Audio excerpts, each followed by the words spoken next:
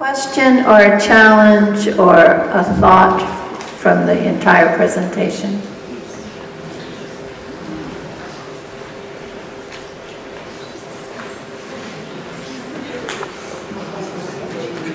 Hi. Thank you all. My name is Jerry Silver. And lots of people have counseled me on not to say what I'm about to say.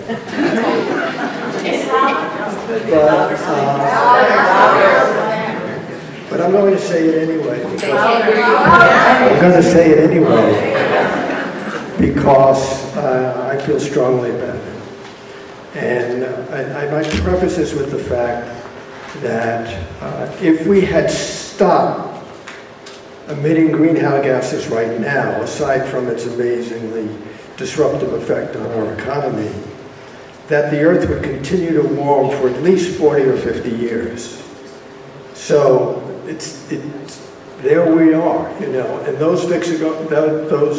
that equilibrium point is going to continue for many, many, many years after that. So we're not out of the woods by any means. The other thing I wanted to say is for Georgina McCarthy's talk, she talked about climate change and public health. And I'm a doctor, and I agree with her entirely about that. But there's something she didn't mention, and that is, how did we get into this mess right now? Why is there this problem when we knew about it 30 or 40 years ago?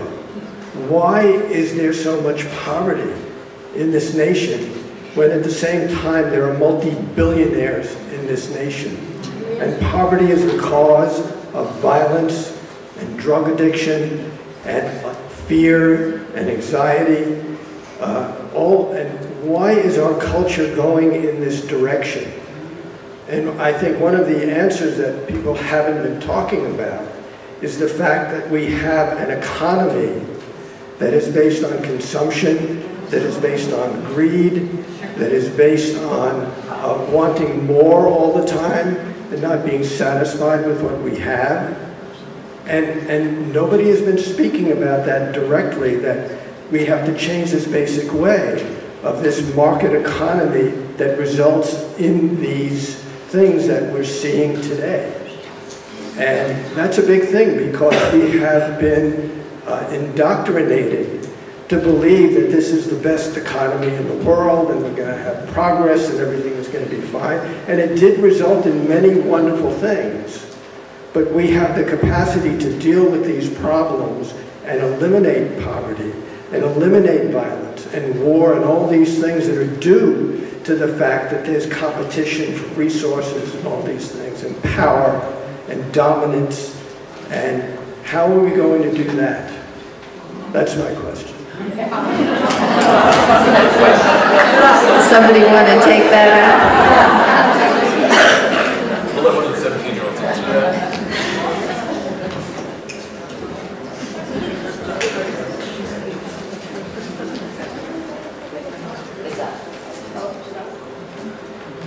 Hello? Oh, there we go. What I see is a lot of it is who is in power. We are getting to the point where we can vote. And I have to wait 2 years. But I believe it's really all who's in power, because if we have the right people in the right mindset and the want to do the good, then we could easily turn our country around and try to help other countries and just generally our own world. I don't know how to word it. I had it in my mind and I'm like, oh, how do I say it? But as of right now, the people who are in power, they're politicians, and like our current president, a businessman. They're trying to get themselves more money and companies more money. They're not focusing, like in my point of view, they're not focusing on what the world needs and what the people themselves need. And so if we were to focus on helping those who need the help, those who can't do it for themselves, we'd be able to push it forward. I don't know if my point's getting across yet.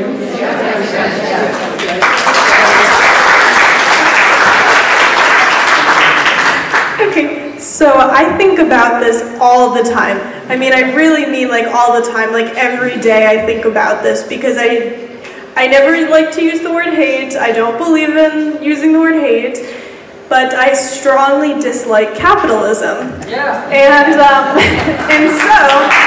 I think that to break free of this, I think that first of all, because it's so hard to get leaders elected unless if they have a lot of money, and a lot of good people don't have a lot of money.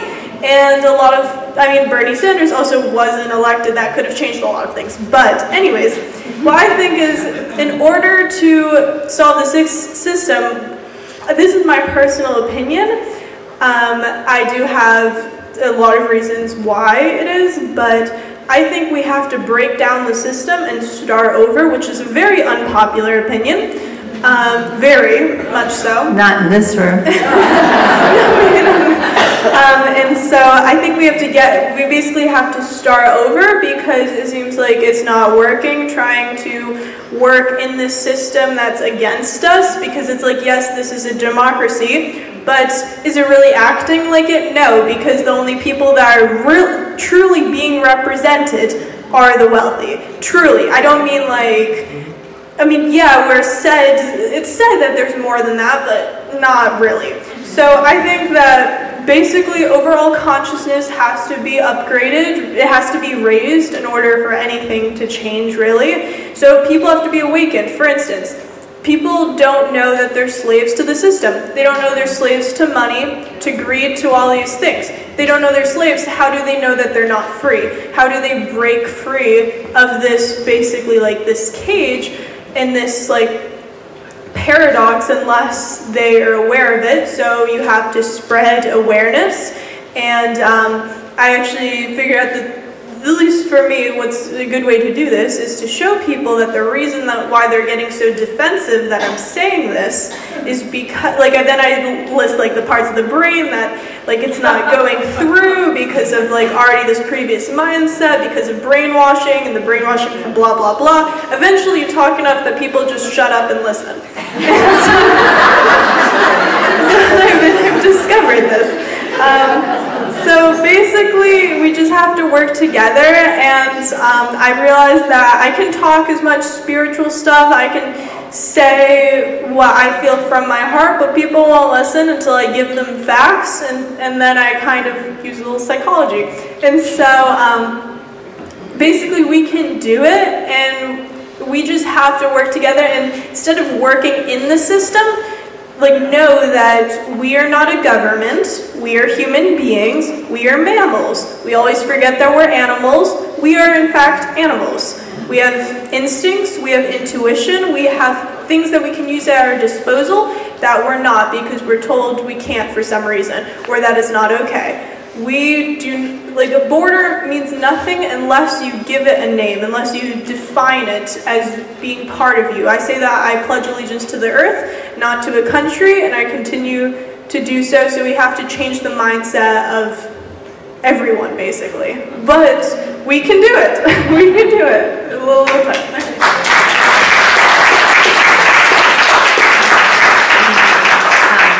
If I can also answer this question real quick, I just have 2 points.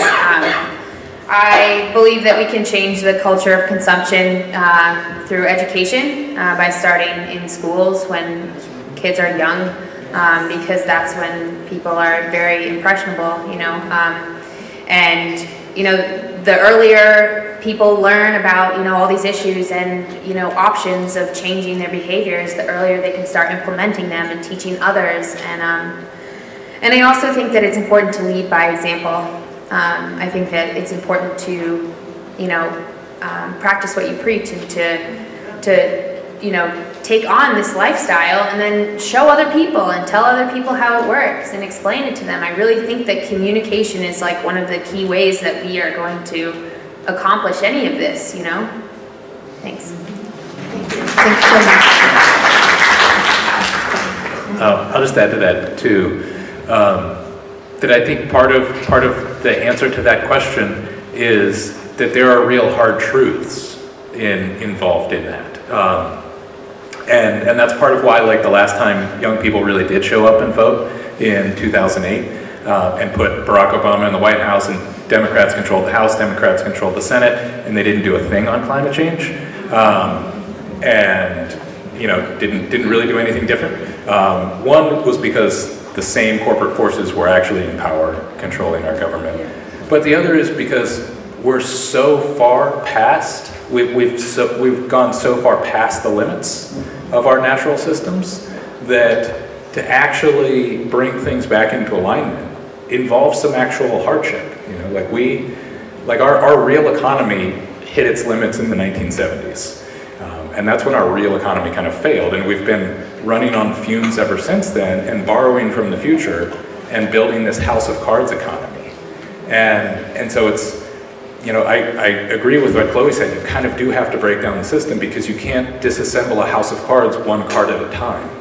That's why it was built this way by the billionaire class and the Chamber of Commerce and the Reagan administration. Like, the reason they constructed this economy that was rooted in so much debt and so much borrowing from the future and based on the continuation of this pattern is that they knew that to undo it would actually cause real hardship for a lot of people that are dependent on that system now.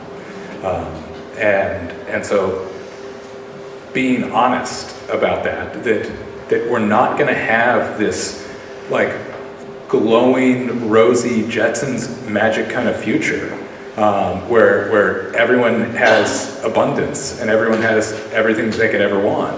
That there's actually going to, you know, that we're going to have to live responsibly again. And, you know, we're not going to have little hovercrafts that take us everywhere. Like, we're going to have to use our legs and like walk. There's going to be actual consequences and some suffering and hardship. And I think we need the ability to be honest about that with each other. Thank you, Tim.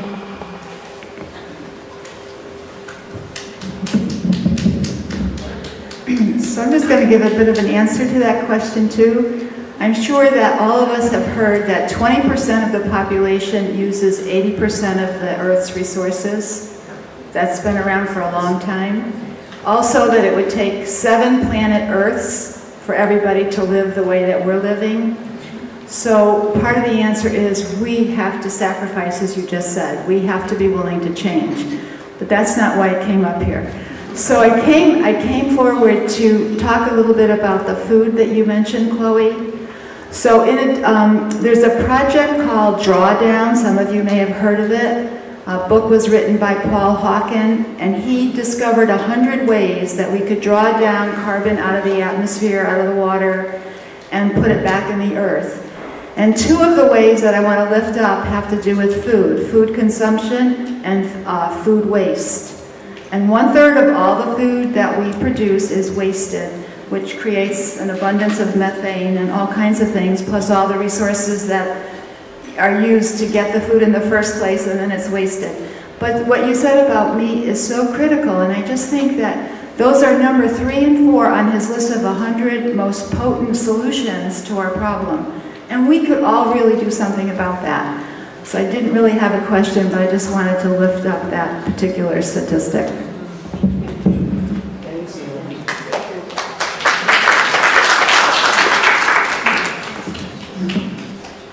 Well, I'm here, and I am more educated now than I was when I came in. I'm here. I came somewhat educated. I'm more educated now, and I'm going home to my neighborhood and to my church. And how do I get people out to events? How do I light the fire in my church, in my town? How do I get them who are knowledgeable, who are aware, but they're not committed? How do we change that tomorrow when I go home? How do I get people to come out?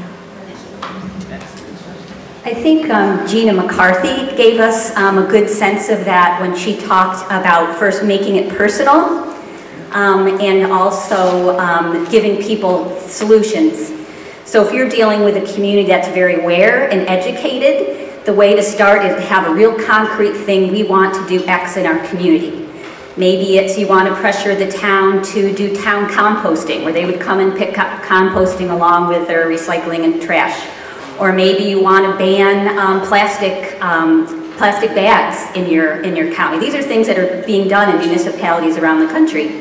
Maybe you want to ban the styrofoam containers that in the takeout when you take it for restaurants. So I think having like real concrete action so people can say, yeah, this is something we can do, and they can do it together and focus on the solution, gets people together. And if those activities are already in place, but people are not committed to doing them.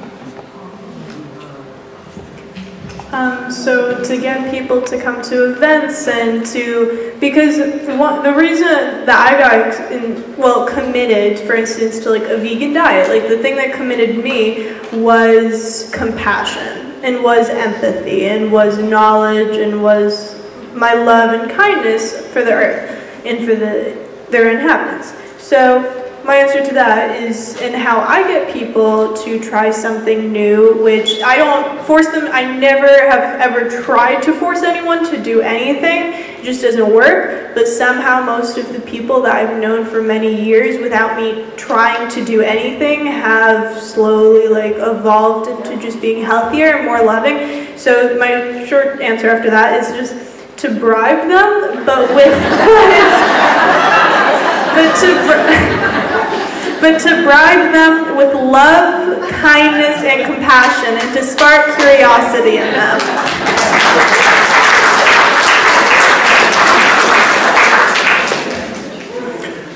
I'll just say quickly, the best way that I've ever found to motivate and engage people and get them involved is to show them that they're needed. And the best way to show them that they're needed, in my experience, is to get yourself in trouble to the degree that you actually need their help. Get yourself in over your head to where you need other people to come and help you. That you are connected to a community of people, whether that's your town, your church, people who care about you. And chances are, those people that you're connected to care more about you than they do about the abstract concept of climate change. And that's why your own vulnerability is your greatest strength in connecting to others, to arouse their empathy. Get yourself into enough of a troublesome situation that you need them to come and rescue you and in the process rescue the rest of us.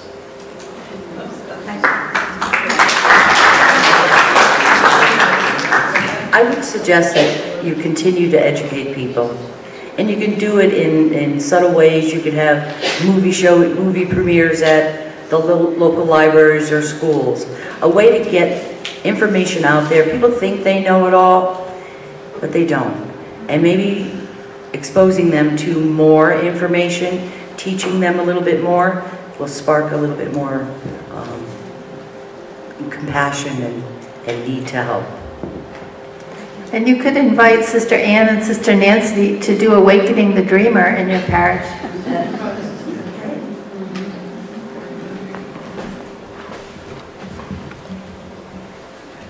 Hello. Hi, my name is Sarah Grusty, and I'm a student at Salve Regina University.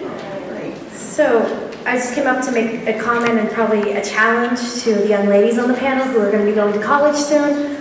So at Salve, we already do composting in our main dining hall. However, this past year, we introduced, the hydroponics lab at our school recently introduced composting in your dorm room. So you get a bucket, whatever you want to use, and they give you the supplies, and then you just compost. So all that wasted food that college students would typically throw in the trash, like college students, we go through a lot of food. It's no secret, we have a lot of waste. So you just take it and you put it in your bucket, and then there's be like a collection. I'm not quite sure how it works. I'm not in hydroponics, but my friends who have done it actually love doing it, and it's super easy to be sustainable and be a college student. So I know you're all activists right now, but maybe bring some of like that composting idea to your school and just enact it and just force it to be there and just be present. And proud of you guys. Thank you. Thank you. South Virginia University, if you're not familiar with it, go on their website because they are doing a phenomenal job on sustainability. Their entire cafeteria food waste is composted. I'm Beatriz Martinez Garcia, school sister at Notre Dame, and I have probably a comment, or I don't know if a question, but listening to all of you, and thank you for sharing your wisdom and experiences, and reading this little pamphlet on the front that it says, our earth is hurting, what can we do together? And listening to you and see different generations in the panel, how we can combine the wisdom of each one of us, our experiences, and maybe how we can, if it doesn't exist, or it does exist, how we can be like a intergenerational dialogue or conversation and working together, because sometimes we say them and us, and we need to say we. And the other piece is about yesterday, I was listening some of the, there is the, what is the name of this? This is people from Brazil who are talking, this is the Forum of the Indigenous at the United Nations. And there is a group of several people from Brazil talking about the Amazonas, the river, and how it affects. But they were saying something about like, no, because we are too far away from Brazil or from Venezuela, from all these 9 countries that share the Amazonia river. It doesn't affect us. So they want us to be aware that we are one, that everything is interconnected. What affects them affects us, or vice versa. So the point, well, this is my thing, probably one is, what we can do together is to be aware that we are one. And the other piece, how all the wisdom and experiences that we have, and the different cultures, how we can come together and share. Because that way we are going to be enriched and to get the best of each one of us. So that's my thing. Thank you.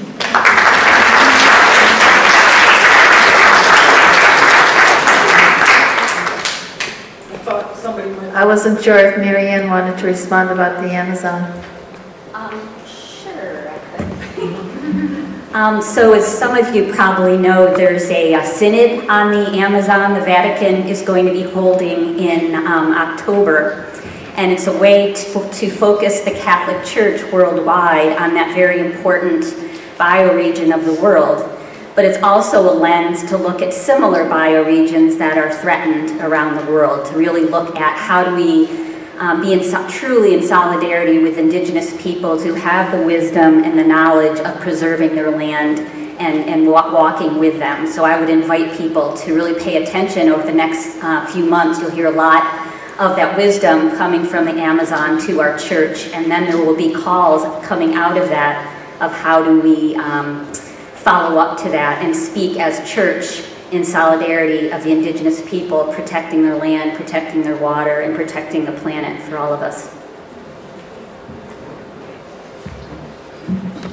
Darling. It brings me back to how we teach our children, how we teach our grandchildren. We pass on that knowledge and that respect for the land and taking care of it. But in turn, we also have to respect the next generation. The next generation can teach us elders a lot as well.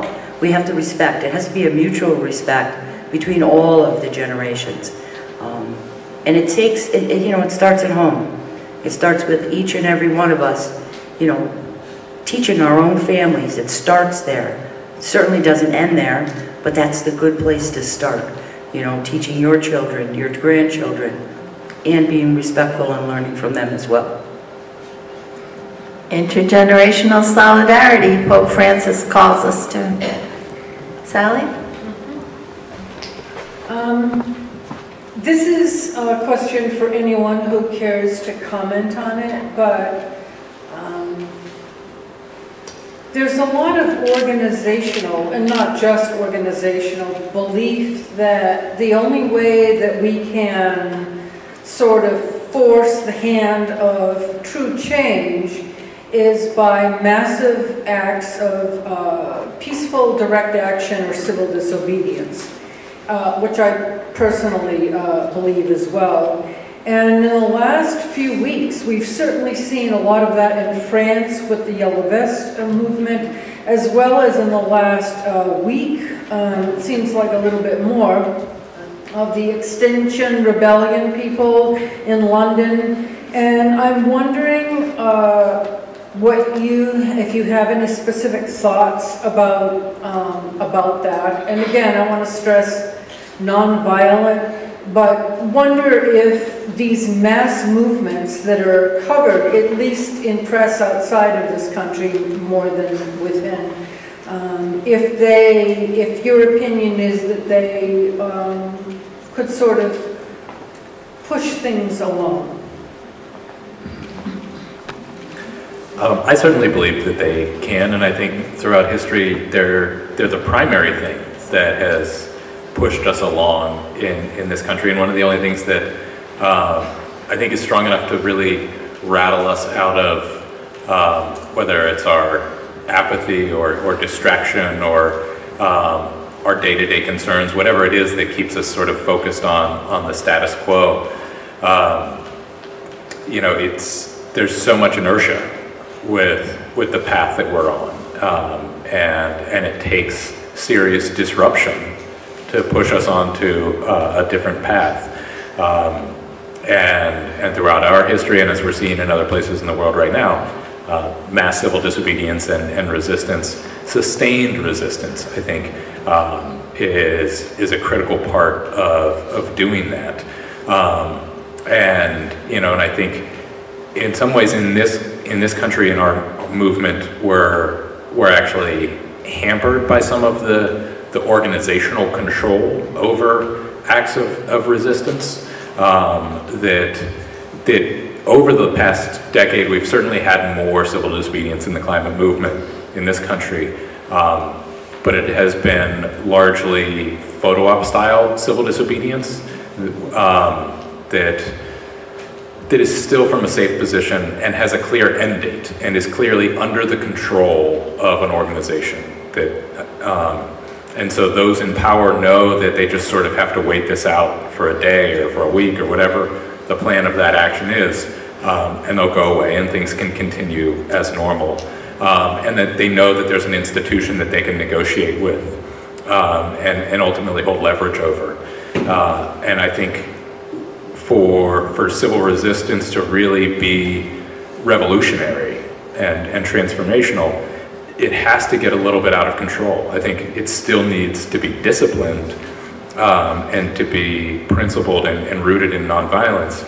But it has to be really non-compliance with the system. It has to show that we as a mass of our citizenry are simply not going to allow the status quo to continue anymore. We are refusing to participate in continuing on this path any longer. And we haven't gotten to that point in this country. And I don't know that our NGO leadership is capable of getting us to that point.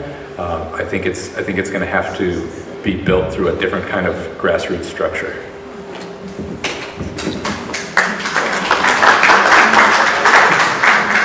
So coming from a youth perspective, I think that a lot of younger people are much more willing to be disobedient and to take a step, and non-violently but often illegally. And I think that a lot of youth are directionless. They feel very passionately about the issue, but they don't know how to congregate and how to get together to take action. And so I think, like we were talking about intergenerational dialogue, that if we have a better leadership that appeals to young people, that we would have a really strong base to have the kind of action that you're looking for. And I think that it's totally possible to get that out of control action that's going to make a big difference. I think that we also need to make those sacrifices that we were talking about before. Stop supporting some of these companies. Make changes in your daily lives and sacrifices. You know, if you don't like bottled water, stop buying it. You know, we all talk and talk and talk, but we need to make sacrifices and put some of those words into action. One thing this is one of the things that drove me crazy. Fuel consumption.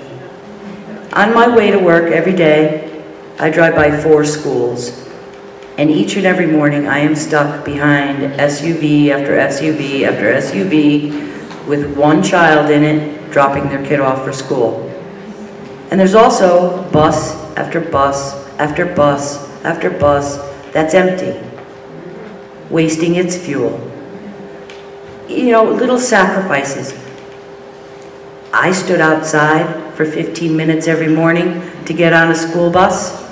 It's where I learned important lessons in life. How to get along with the neighborhood kids. How to think wiser when I got dressed in the morning, because it was cold standing out there for 15 minutes. You know, we have to stop running around with pillows under our kids. You know, get them on that bus. That fuel is getting used anyway, you know? Or how about the parents that fire up their SUV to drive to the end of the driveway while their kids wait for the bus? We have to make those common sense changes in our lives, those sacrifices. Most importantly, we need to redefine the word wealth. What is wealth? What is having a big, huge mansion and a big fancy car and a yacht if you can't breathe the air? Right? That's all stuff. We have to redefine the way that we think of being wealthy. You know, our families are important. Their health is important. The rest of it, not so much.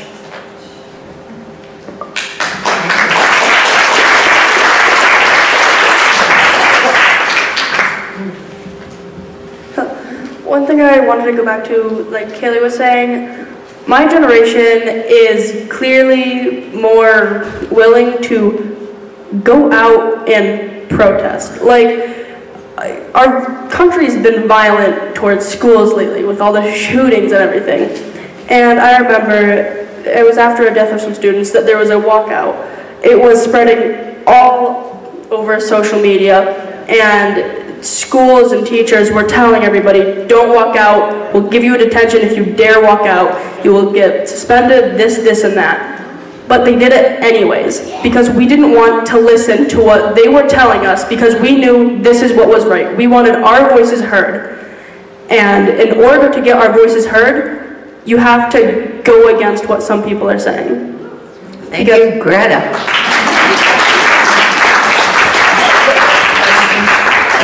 So I have a question. I haven't heard anyone bring up campaign finance or lobbying.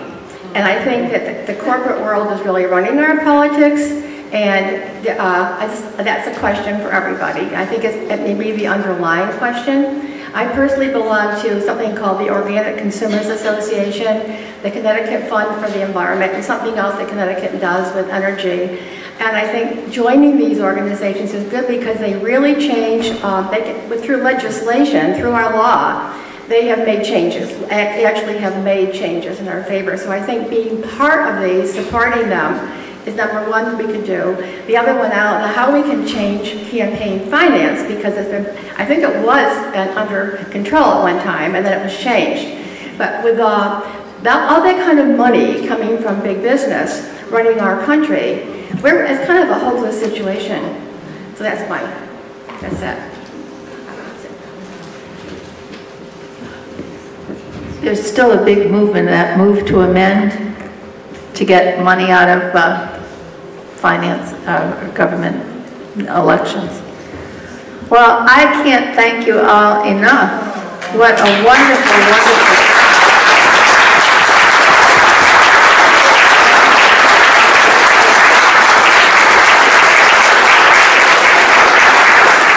And you know, we may not like sacrifice, but I think we have no choice anymore. The choice is ours for the future for these kids. So thank you so much. Everyone should take a stand-up stretch break.